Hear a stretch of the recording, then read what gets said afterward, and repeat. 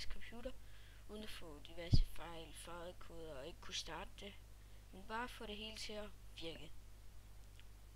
Det første du vil gøre, det er at gå ind på hjemmesiden feedthebeast.com. Der vil være et link i beskrivelsen til det. Og for det første, ja, du scroller lidt ned. Så kan du se, der står download jar og download exe. Mac-brugere skal bruge jar-filen. Windows-brugere skal bruge exe-filen.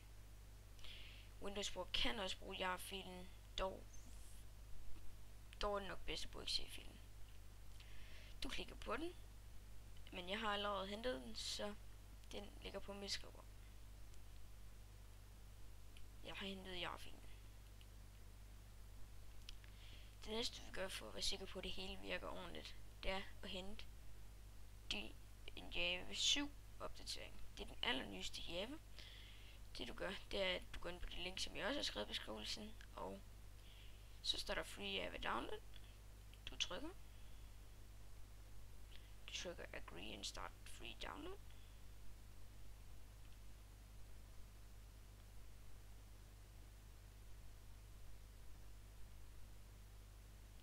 Så mens den downloader, så ser vi lige på, hvad du mere kan gøre for at finde det rigtige, for ikke at få fejlkoder.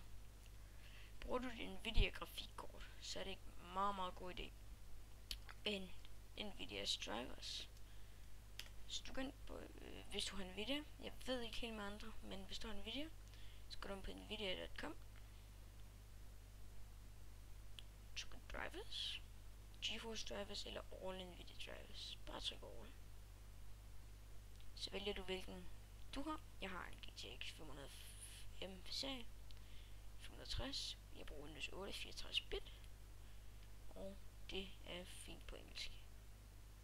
Så går vi search, og voilà, download.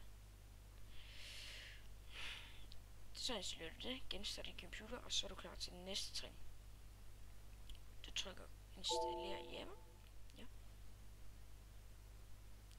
Du siger bare OK. Så vil den selv gå i gang med at installere Java. Jeg har dog allerede installeret Java, så jeg skipper det her. Når du så har installeret disse ting, så er det meget vigtigt, rigtig vigtigt, at du laver en ny mappe. Den kalder du, hvad du nu vil.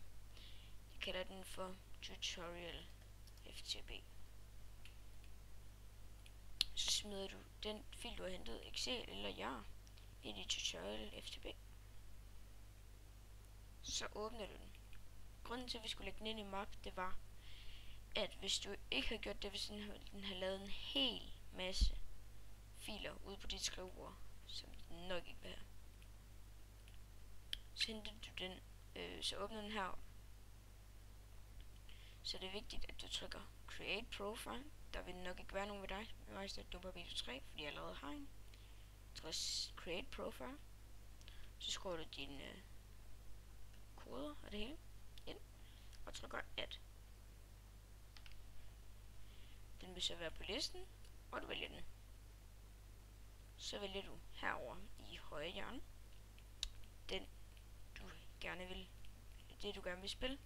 Du kan her i siden se hvilke mods der er med i den pakke.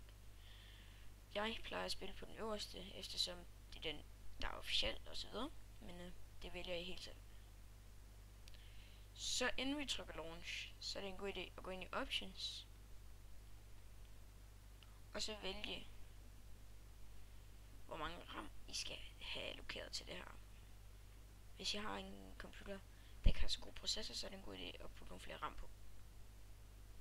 Det gør jeg ved at vælge scroll up eller ned. Jeg har den på 1, eftersom det fungerer fint for mig. Det vælger jeg helt selv.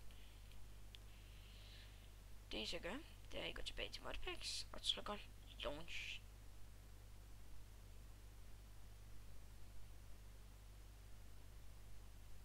Så kan du se, at den begynder at gå i gang. Vil jeg burde den gerne sige, at den er i gang med at downloade modpacken. Det er forskelligt, men ja. Som I kan se, så er der en hel masse fejl. Dette er meningen. Det her, det er meningen. Så har I FTB installeret. I kan spille på jeres favorit server, eller hvad I nu har lyst. Her kan I se alle modsene. Pisse dejligt. Jeg håber, den her tutorial den vil hjælpe jer lidt, og hvis I har nogle problemer, så skriv det gerne i kommentarerne. Så vil jeg med glæde hjælpe jer. Tak fordi I kiggede med.